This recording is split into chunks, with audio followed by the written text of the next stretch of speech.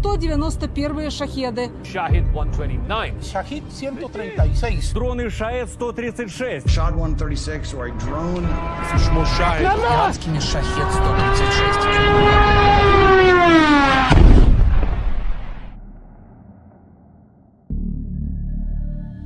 You know what's funny about Western media? They spent years telling us Iranian technology was primitive, that Iran couldn't build anything more advanced than a bicycle. But then something happened that made every Western general lose sleep at night.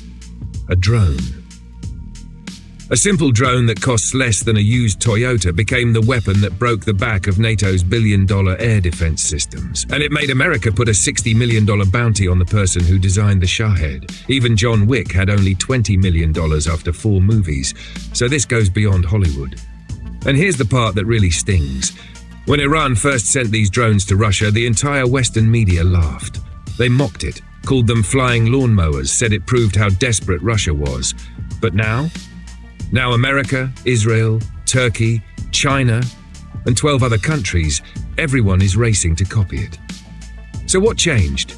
Why did a drone that Western experts called worthless suddenly become the most feared weapon on the modern battlefield? And why are countries spending billions trying to recreate what Iran built through an entire program for the price of a luxury car? Not billions, not even $1 million. That's what we're going to expose in this video.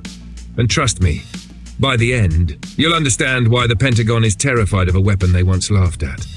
So buckle up, because this story is about to destroy everything the West told you about Iranian technology.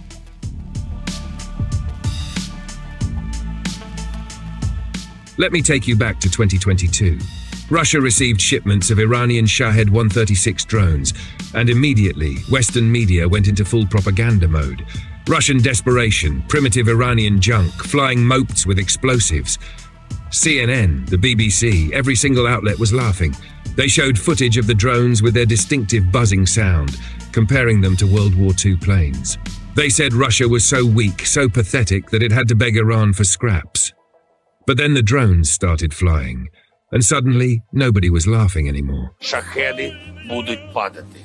Не впаде тільки український народ. Because these primitive drones did something nobody thought possible. They humiliated the most advanced air defense systems the West has ever built. Let me paint you the picture. Ukraine had everything. American Patriot missiles costing $4 million each, German Gepard systems, British Starstreak missiles, French Crotel systems. Billions upon billions of dollars in cutting-edge Western technology, all designed to protect Ukrainian skies. And yet, these $20,000 Iranian drones powered by a Chinese moped engine you can buy online for $200, were getting through. Not sometimes. Regularly.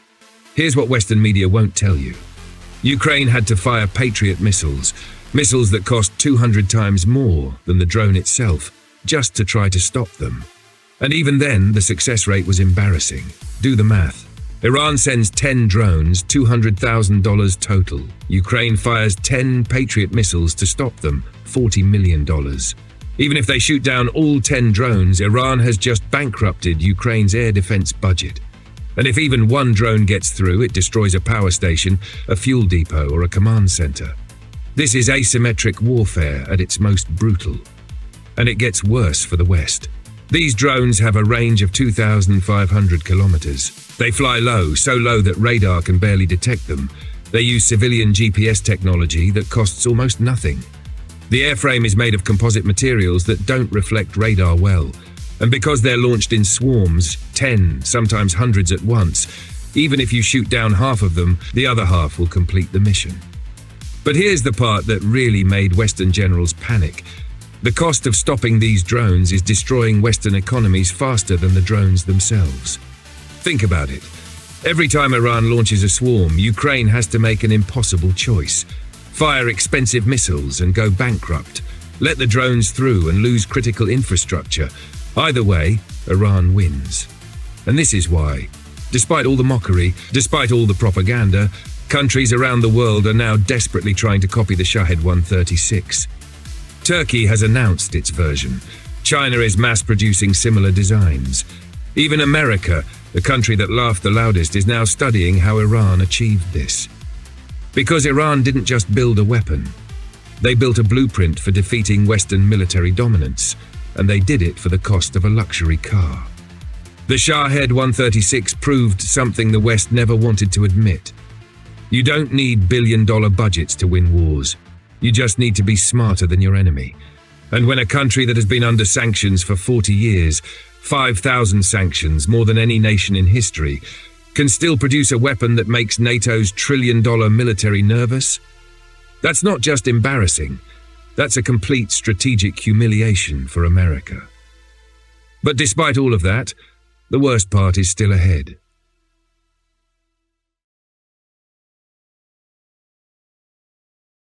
Now, you might think the story ends there. You might think the Shahed 136 was Iran's big reveal, their ace card, and now the West can study it, copy it, and eventually counter it. Wrong. Because while America is still trying to figure out how to stop the Shahed 136, Iran has already moved on. They're not just improving the design. They're building an entire family of drones that will make the Shahed 136 look like a toy. And here's the part that should terrify every Western general. These new drones are being designed specifically to counter every defense system the West is now deploying. Let me introduce you to Iran's next nightmare. First, meet the Shahed 136B. Remember how the original Shahed 136 had a range of 2,500 kilometers? Well, Iran looked at that and said, not enough. The Shahed 136B has a reported range of over 4,000 kilometers, and it costs the same price, $20,000. Same moped engine, same cheap components. But now it can reach any target in Europe launching from Iranian soil. Think about what that means. Iran doesn't need to sneak drones across borders, doesn't need to position them near enemy territory. They can launch from Tehran and hit Berlin, from Tabriz and reach Rome. And because it's using the exact same low-cost design, the economic equation doesn't change. Stopping it still costs 200 times more than building it. But that's just the warm-up. Because Iran isn't satisfied with just extending range, they want to make these drones unstoppable. Enter the Shahed 238. This is where Iran stopped playing games. The Shahed 238 abandons the moped engine entirely. Instead, it uses a turbojet engine, the same type of engine you'd find on cruise missiles. And suddenly, everything changes. Speed? The Shahed 136 flies at around 185 kilometers per hour. Slow enough that even old Soviet anti-aircraft guns can shoot it down if they get lucky. The Shahed 238? Over 700 kilometers per hour. That's nearly 4 times faster. Fast enough that by the time radar detects it, air defense systems have seconds to react.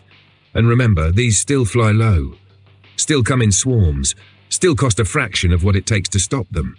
But speed isn't even the scariest part. The Shahed 238 reportedly uses advanced guidance systems, not just GPS, but terrain mapping radar and optical recognition. That means even if you jam GPS, even if you try to confuse it electronically, this drone can see the target and adjust course in real time. And yes, it's more expensive than the Shahed 136. Estimates put it somewhere around $100,000 per unit. But let's put that in perspective. America's newest air defense interceptor, the SM-6, costs over $4 million. That means Iran can build 40 Shahed 238s for the price of one American missile. 40 drones, one interceptor. You see the problem now? And here's where it gets truly insane. While the United States, with its trillion-dollar military budget, is still struggling to develop a cheap counter-drone system, still spending billions on Patriot missiles to shoot down $20,000 targets, still years away from fielding anything comparable. Iran is already planning to retire the Shahed 136. Let that sink in. The weapon that humiliated NATO, that changed modern warfare, that every country is now desperately trying to copy. Iran considers it old technology. They're moving on to faster drones, smarter drones, longer-range drones, drones with artificial intelligence, drones that can hunt in packs and coordinate attacks without human input. And the West? The West is still trying to reverse engineer the flying lawnmower they mocked 3 years ago. This is what happens when you underestimate your enemy. This is what happens when you spend 40 years telling yourself that sanctions will cripple a nation's technology. And then you wake up one day to realize that nation just revolutionized warfare while you were busy printing propaganda. Iran didn't just build drones. They built a production line that can churn out thousands of these weapons faster than the West can afford to stop them. And every single day, while American generals hold meetings and commission studies and debate billion-dollar defense contracts, Iranian engineers are in workshops designing the next generation, drones that will make today's nightmares look like ancient history. So ask yourself, if the Shahed 136 already broke the Western air defense model, what happens when the Shahed 238 enters mass production? What happens when Iran fields drones that are faster, smarter, and more lethal, while still costing less than a luxury sedan? The answer is simple: the West loses. Want to know how Iran's next-generation drones will make this look like child's play? Make sure to subscribe and hit that notification bell, because what's coming next will change warfare forever. This is Eastwind Brigade, where our voices unite and we rise together.